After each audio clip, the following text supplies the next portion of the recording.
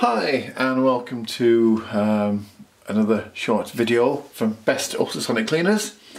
A question we often get asked is, how can I clean my small components, my jets, my bits of screws? Obviously if you put them into the tank with the baskets with that kind of gauge of mesh, they're going to fall through the bottom and the fluid would normally be around 50 or 60 degrees. Stick your hands in there, you're going to get scalded. So yes, so how do you look after the small bits and pieces? Well, today's top tip.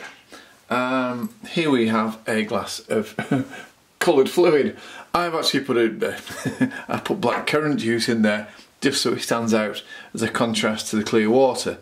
But the principle, it's the principle that matters. So we have some small screws here. Those could be jets, they could be little pins, it could be anything from your engine or carburettor or even jewellery.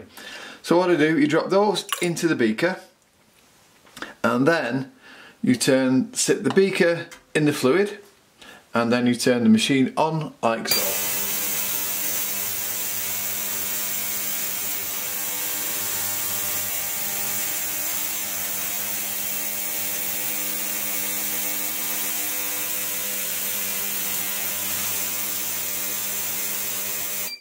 Thus cleaning the components and keep them all in one small handy glass jar. The thinner the glass the better. It saves the loss of efficiency through the thickness of the glass. Anyway, I hope you found this tip useful and thank you for watching. I'll post this on our blog for those who want to see it again. Bye for now.